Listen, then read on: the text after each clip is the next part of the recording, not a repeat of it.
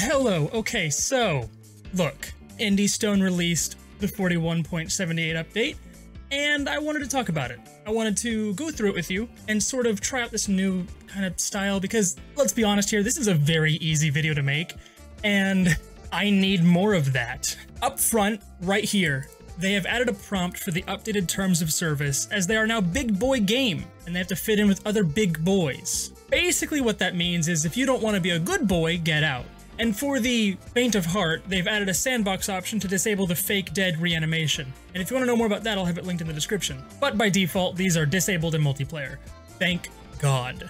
And they've added a lot more sandbox options, like corpse maggot spawning to be disabled or limited to corpse inventory, an option that disables poisoning food, which would have helped Spoodle a lot. Very, very simple things here. I don't feel like any of these are necessarily important to go over in detail. I do like this. They've added randomized options for zombie behavior in terms of memory, sight, and hearing. I think that is like, that negates the need for a... Okay, no. It doesn't negate the need for that random zombies mod. I think it adds to it tremendously. I'll recant that. And now fuel pump content, and that might have been a thing for a couple updates, but this is my first update video, boys, okay? So bear with me here. Fuel pump content now has the incredibly rare and none options, as well as super low in the loot rarity settings. So if you really want to hate yourself and go scavenge for fuel outside of already spawned vehicles, there you go. You can do that. I don't know why you would. I don't know who's crazy enough to do that, but you can. This is something I've been looking at because I saw that they had done it in previous patch notes, but they finally renamed item weight to encumbrance, which I appreciate tremendously because I couldn't think of a joke. It honestly doesn't matter to me. I'll be real with you. The difference between weight and encumbrance means nothing to me. I'm pretty sure Skyrim had both even. They were so indecisive. Now this, I said earlier that a new update would negate the need for a mod. I think this actually does. So, an accessibility option that makes the player character automatically walk to a clicked container within a short radius of 3 tiles. Negate the need for a mod, maybe, because with that mod you can do a lot more, like close windows, open doors, etc, etc, etc. But this is a start, and I think that eventually that will just be part of the base game. For people who want it, which is great. That's my favorite part about this game, is that it is a sandbox and you can play it however you want. And now that I have the option to set custom good and bad highlighting colors, everything's gonna be blue. I'm making everything blue. I don't care about my game literacy. Okay, this one is huge, actually. This is huge for me because I am an avid walker. I walk everywhere, and I hated doing it. So they've added an option to bind walk to a key instead of having to go through the right mouse button menu. I hate having to go through a context menu that is just, here's your options in a like Sims did it the best with the pie graph, okay? Project Zomboid needs that. However, I also would take this, having a keybind to do this for me. Added highlighting to clicked crates so it's easier to tell which crate is selected. I never had a problem with that. Is that really, like, new? I may have to go in and check what that means because, like, that doesn't sound like it means anything to me. I never had a problem knowing what crate I was in. You know? Tiles that are being disassembled will now be highlighted in the bad color, red being the default, blue being mine. So, will that apply to things like wardrobes, beds, everything? I think yes, but the wording and the way my brain works makes me think that they mean only like floor tiles, which is ridiculous. That doesn't make any sense, but that's where my brain goes. So I like this change quite a lot because that is something I do have trouble with, finding like what tile am I disassembling right now? Because I know I clicked this one, but did the game jack up and make me do this one? I like that a lot. Changed the is close vehicle door to play the door closing sound when the action is completed instead of its start. You know, that's just for feedback. That's a good change. Probably would have saved me 1 or 10 or 30 times. Actually, that gives me a really good lead in. I made a video, very short video, maybe like a minute long, about how to survive your car being overrun. And I made it look like in that video that I died. Or did I make it look like I made it out? Either way, however the video went, in reality, I lied. It didn't go that way. If you've believed me for this long, it's on you. And we finally have the has metal tag for items. It was added to food and water items in metal containers, which will now set microwaves on fire when microwaved. I have a new theory on how I can sorry, I can't say that on YouTube. I have a new theory on how I can conquer Spoodle. Except the manhunts didn't really do that well, so we're not doing more. Oh, I gotta add that to my mechanics guide. I am working on one. I've been working on one for months, and it's not done yet. They've adjusted the mechanics UI so that both the battery charge and condition are included in the battery entry in the list of parts. Probably a solid change. They've also modified the vehicle mechanics UI to prominently feature the percent of a full tank of gas it has in addition to the battery charge. That one is fantastic. I'm so glad I did that because there's so often where like, I'll be in a life or death situation. I will be surrounded and they're closing in on me and everything is terrible and I want to stop, but the only way I have to get out is this car, or so I think, because my brain no good. And so I'm opening the car and I'm checking the mechanics and I have to reorient myself on where the window is. I have to hover over the gas tank and like hope, because I only found out recently that the gas tank is also put up top. So, you know, I'm glad they made this change. Very nice. Thank you. Oh, guys, hey, buckets are metal now. They replaced the world static model of buckets with a metal icon and texture. Honestly, I'm gonna kind of miss the plastic icon and the 3D model, but I mean, I don't know, something about that like plastic bucket in the apocalypse was just cozy for me, and I don't know how to explain it better than that. Added tooltip to club hammers and mallets, explaining that they are unsuitable for driving nails. That is interesting. I don't know if I've ever tried to use club hammers or mallets. I'm not even sure if I've seen mallets in the game, I'll be honest with you. Not the mallets I'm thinking of anyway. If it's like those wooden mallets that look like meat tenderizers, then sure.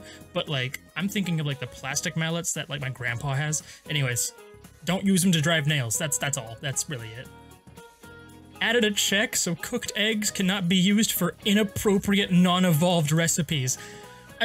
That doesn't sound like it's a big deal, right? But the way it's worded is just so good to me. The wording, the structure of the sentence, I don't know what it is, but like something about this just makes me smile. And I gotta thank it for that. Removed the requirement for hot water to make a bowl of oats. Did they add a requirement? I've never needed hot water to make a bowl of oats. That's never been a thing for me. Like, what? Am I playing with too many mods? Do I have to? Maybe playing with 90+ mods isn't the way to go. Maybe. Anything further in the video where I'm, like, confused about it, I'm going to assume it's a thing that I have fixed with mods, okay? Like, is that fair? I feel like that's fair. Trash tiles now have a use, and so do your excess of plastic bags. You can now use them as tinder and fuel for fires. I can't imagine they're very good. Toilet paper's probably still the best, but there you go. We're adding realism to the game. I know that's a strange concept, but the sawed-off shotgun recipe now has to use the hacksaw and not the garden saw. Reason being, and this may be a shocker, but a wood saw would be unable to cut through the metal barrel of a shotgun. Now, let me explain this to you. A wood saw, under no circumstances, cuts through metal. I'm gonna let that sink in for a minute, okay? Moving on. A lot of nothing here, really. They've just changed cigarette script to prioritize using matches before a lighter, if you've got both. Why would you have both? A new doctor's bag and military duffel bag are added. They renamed hemophobic trait to fear of blood, probably for obvious reasons. I mean, yeah. Also, don't be hemophobic. It's not doing anybody any favors. They've added a check to prevent items that weigh over 50 units from being put in vehicle seats.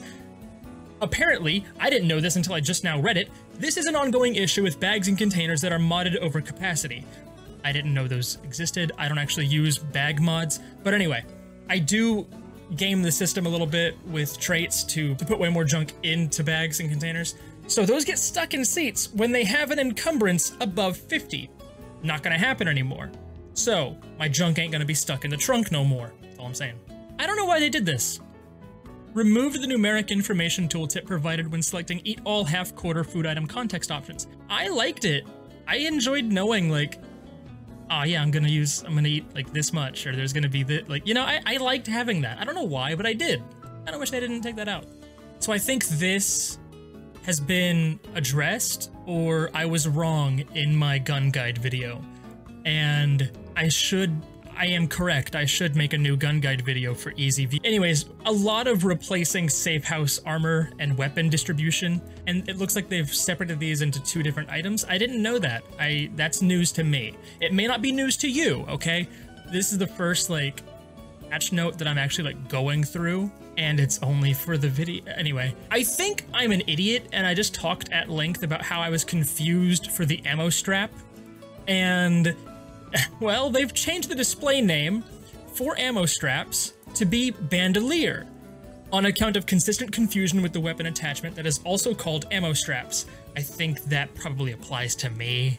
I think the Indie Stone soul read that one and said, hey, Mattsi's kind of an idiot, let's throw this one at him. They knew I'd be reading this at 12:30 a.m., 2 days after posting it. Oh, this is fantastic.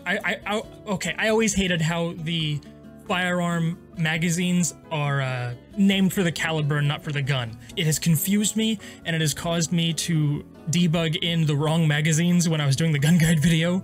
I don't think it had any actual impact on like my time spent making the video, because I'm just inefficient as a person, but this would have saved me maximum 2 seconds. And I appreciate the change incredibly. I'm making jokes, and I'm you know, because this is what YouTubers do.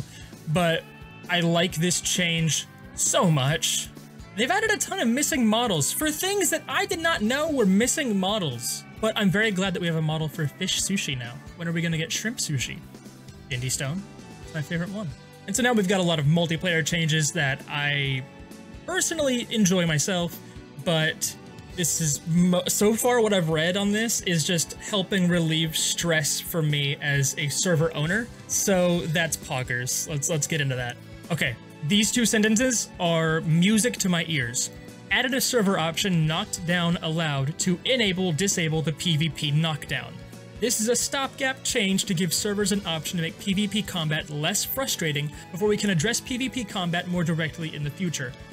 1, if I ever do another manhunt with Spoodle, that option is disabled for sure. Once we knock down, whoever got knocked down first was the loser, every time. You go back and watch it, like, that's why I fought with a stupid bleached stir fry. I knew that in combat, he was probably gonna knock me first, and it's just over as soon as you're knocked down. So honestly, I'm probably gonna run a poll and see if you guys want this disabled in the server as well. But anyway, I'm also glad to hear that they are going to focus on PvP combat in the future. I don't care when, I'm glad to know it's happening, because I trust Indie Stone a lot more than I trust other developers. Like, I don't trust... I'm gonna start ragging on developers and like burning bridges. We're not gonna do that. I don't trust Bethesda, so I'm glad to hear that they're adjusting type anti-cheats. I don't even know what checksum is, but... Sorry. I don't even know what checksum is, but they've added it for multiplayer servers, and it's on by default for now. A ton of fixes here, frankly, and this is just me personally, I don't think any of them are necessarily important. I mean, not checking upper floors for other players or zombies when claiming a safe house is pretty, you know, I'm glad they did that. And the Lua environment being corrupted from using the whisper command being fixed, I'm glad those 2 happened. But frankly, the rest of these didn't mean much to me. So I'm gonna move on to the balance changes, and I might like speed through, because going through a checklist of balance changes doesn't sound incredibly intriguing to me. So we're gonna speed run this one. And immediately I'm okay, good. The M14 now has a chance to critical strike. Previously the chance was 0. I didn't know that. It's now 30, which, yeah, good. Pretty much everything here about the M14 is proving that bigger number not always better, as the M14 looks like it's gonna be doing a bit more damage on the crits than the M16, especially if you have a good aiming skill. Okay, they're not telling which one, which is interesting. Set some traits to be mutually exclusive to remove exploits or illogical combinations. I love the game for its realism and for, well, how how well they mix RPG game elements with realism. I adore the game for that. However, I am a bit of a goofster. I do love my exploits. So that part hurts a little, especially because they're not saying which ones. So I would love to have seen a list, but maybe that list was too long. They did say just some traits. I don't know. I do wish they kind of added that list, because I would like to see it and comment on it immediately. I don't want to open the game up. I gotta update it. I don't want to update it. You know what it is. Gotta go to bed. So now usage of propane torches is from 100 to 10. And that is a pretty big reduction, but the refills have been adjusted from 2 to 16 per tank. And alongside that, there have been changes to make sure that players find more propane tanks in the world to offset that reduction. Honestly, all things considered, fix a bug, give us some more propane tanks, it's all good. I like that. I do like to think that the changes to make players find more propane tanks is just adding more of those propane grills. Like, Hank Hill is just gonna be excited to play Zomboid. Okay, I love that. I love this so much. Hot wiring a vehicle will now have a low chance of causing a car alarm, that chance being decreased further for higher electronic skill levels. For higher electronic skill level. For higher electronic skill level. I can't say that without making a dumb mouth noise, and I don't care anymore. You're gonna deal with it, because I want to finish recording this. I've been recording for 30 minutes.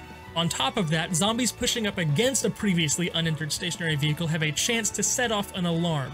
And it looks like they've made car alarms a little more consistent by removing an RNG check that made the vehicle alarms go off only 20% of the time. Okay, why would it be only 20%? Like, that doesn't...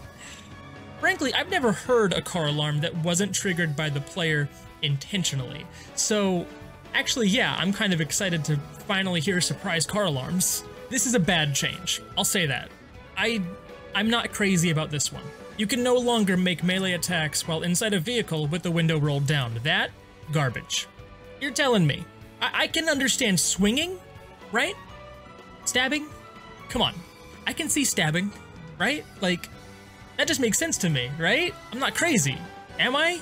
I mean, that like, especially in a stationary vehicle, like, if it's not moving, then, like, I wish at least this was dynamic. Anyways. Basically here, because I didn't understand this one, my brain's just not computing, this one makes it so that groin injuries from non-crawler zombies are less common. Which makes sense, that's not the brain zombies want. But now crawlers can inflict uncommon groin injuries, the wording of which scares me, and I'm just going to move on as if nothing happened. Oh, this one's good. Okay, we have an increased 33% yield of metal parts when scrapping wrecked vehicles. That is good. I like that. I love seeing changes in metalworking, because I think metalworking is one of the skills that has like the least love right now, and I want to see them give more to that, and I think that's where we're heading in these next couple updates. And I think they have to, because they're about to introduce a huge crafting overhaul. But I'm just happy to see that we've got some metalworking changes. And even tailoring, which is like the second one that I think needs just a little more love, just a little more armor, please. I would love to see the two mingle. I want metalworking and tailoring and armor crafting to be a thing, and it will eventually, I know, but the future of this game gets me so excited.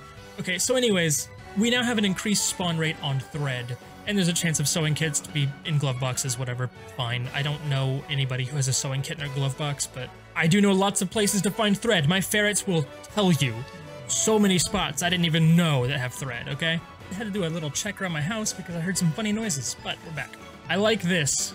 I like this a lot. Trailer capacity now reduces slightly when damaged, as there was no point in repairing them before. I like noticing your weaknesses and incentivizing with pain. I love it. Increased number of plaster uses to 10, same as paint. I want to know, how many of you actually use plaster and paint? And like, how many of you really get like HGTV in Project Zomboid? I need to know, because the furthest I get into that is when I'm using debug menus and the paint tool, and I really don't I like the rustic look of the basic wooden walls and crates. I like that rustic look a lot. So I don't really bother with like plaster and paint and whatever. I also don't have the time, but that's like a different issue. I see this a lot, and by that I mean there's a mod for it. Only this? Like, it just makes walkie-talkies lighter. And now that's base game, baby! That's base game! Woo! Apparently people are really upset that the tree branch doesn't match the crafted spear in terms of encumbrance, so they fixed it. That's about all I got there. Maggots are slightly more poisonous, so watch out, Spoodle. I don't know what happened when they added maggots to the game, but here's the thing.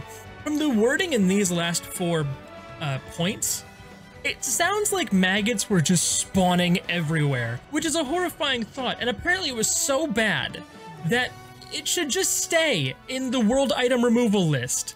Don't remove that. I mean, they made it a default item in world item removal lists. So how bad was the maggot pandemic? That's all I want to know. And now we're down to the debug and modding stuff. Debug I use daily.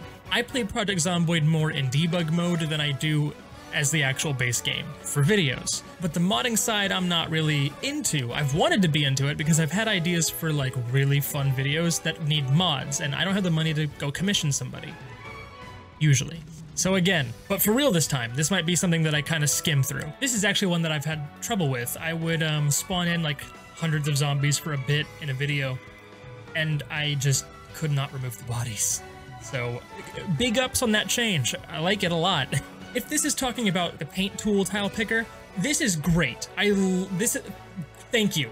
Thank you so much, because I am so annoyed when I look for something that like is supposed to be interactable, right? I'm supposed to be able to like use or turn on or anything, and it just doesn't work. It's like loading in a dead item. Thank you for fixing that. Genuinely, like, oh, thank you. Why am I getting hype over the tile picker fixes? I don't know, man. Like I said, skipping through debugging and modding, and honestly fixes I might skip through as well. Let's see where I go. All right, let's see how I do. Holy crap, there's a lot of fixes. Yeah, I might skip through these. This video, I'm already recording for about an hour, so. Fixed makeup not being applicable when in a car, I can tell you from experience. Good fix. I didn't know this was a problem. Fixed shirts and other clothing items getting auto-removed from the world? Huh? I've never, like, encountered that, I don't think. So, I mean, good. Fixes are good. Fix the starting house in a really seedy day, sometimes not being on fire. Listen, why? Why'd you fix that? I never experienced it. I was never that lucky. In fact, I've still got a good 30-minute chunk of a previous stream that I want to cut down because it's just me yelling about CD Day and not getting anywhere for 30 minutes. It felt terrible. That video may come, it may not. I got a lot of videos recorded, not a lot of videos made. Anyways, I wish the house wasn't on fire. Ugh. Fixed mousetrap related collision? That's so ominous. What does that mean? Fixed several tile and cutaway issues. I like that. I kind of wish that there was a smoother way to handle cutaways, and maybe they're working on it. But what I previously said that I haven't had issues with cutaways, but I have since, and it's bad. Like once I saw it, I was like, oh, hey. So big ups on the fix. Oh, sick. A fix to lighters, so they're not gonna drain completely when you just equip them, which has jacked up so many of my lighters. I don't know why I picked up my lighter. Like, yeah, I've lost a lot of lighters just to that. Changed canned condensed milk to canned evaporated milk because people are really passionate about milk in can lore. Why are you guys like this? Fixed climb sheet rope speed. I hope they made it faster. That was always a little bit buggy to me. Like, it just felt wrong. So I'm really hoping that that's just a touch faster, man. Just make it a little snappier. I don't want to sit there for 3 years while my character climbs 2 flights on a rope that honestly I couldn't physically climb anyway. Moving on. Fixed frozen ice cream cones causing boredom and unhappiness. Added the good frozen tag for such items that should still be enjoyable when frozen. I didn't even know that ice cream cones did that. I have never had an ice cream cone in this game. So, I mean, y'all ain't eating out of the... What's the word for container? I'm not gonna fix this bit. I'm over it. Fixed characters not limping when they had their groin bitten. Well, I don't know about you, but I've never had my groin bitten. So I can only imagine how I would walk afterwards. But just think of the absolute power move when your friend tells you that, hey, this zombie just bit me in the groin, and he's bolting away. Just that's such a Chad move, but it's gone now, so don't worry about it. Hey, you're gonna get a cooked rotten egg when you cook a rotten egg. I just want you guys to know that and be very aware, okay? This one kind of burns. Oh, well, I didn't mean to make that a pun or a joke or nothing, but like, I always assumed that you were burning calories while you were running and while you were sprinting and walking, because that just makes sense. But apparently no. Like, sometimes this game is so immersive and realistic to me that, like, I just kind of assume things are working the way they should be. And then looking through the fix notes is like, hey, no, idiot. Fixed being able to do fitness during sleep and while sitting in a car. No more burpees for you in bed, young man. That joke could be taken real wrong. Fixed an issue where the interaction between the two different separate zombie population sandbox settings was inconsistent between single-player and multiplayer sandbox setting interfaces. Good, because for my server, I am constantly asked how they can turn around, do a little 360 spin, and a new horde of zombies has spawned right behind them. And my response is, that's not even possible. So apparently it might be, because I don't know how bad this interaction was. If that's fixed now, there you guys go. If it's not, I don't know, man. Sorry, like, I'm not a mathematicist. I can't fix it. Fixed that it was impossible for a randomized name to be Pat Bren. Why does that matter? Why? I want to know why. There's a Pat Bren on LinkedIn who's from Canada. I'm going to assume. I'm not going to look any further, but I'm going to assume that is an employee of IndieStone. Fixed being able to use the place item option to place infinite items in a floor square. Now you hoarders gotta find a new tactic. Now you absolute degenerate stinkies gotta find a new method to keep all your junk, okay? This is despicable. I'm glad they fixed it. Fixed an exploit where players, especially ones with desensitized, were able to sleep immediately after breaking line of sight with zombies. Good. Because it's very weird to run from a horde, jump into a house, and sleep on the floor in front of the entrance. Like, that's not gonna work. No. So, good fix, good fix. More inconsistencies between multiplayer and, you know, everything else. Okay, good. Fixed being able to hold down keys while AFKing to grind nimble. I didn't even know that was a thing. But if you're holding down the keys, then you should be moving, right? Like, am I just misunderstanding this? I'm probably misunderstanding this, and I'm gonna move on. Fixed being able to put uncooked bacon into tacos and burritos. If I want to put uncooked bacon in my taco and burrito, let me. Fixed being unable to read in a car when the engine was running. Sometimes they're loud, man. My engine sucks. Like, I can't have nothing in my engine. Fixed transparency issue with trouser texture. That's a bad day at school, man. That is a bad day at school. That joke is really stupid, and if I put it in the video, don't. Good fixes all around, just, oh my god, it was an hour. Oh my god.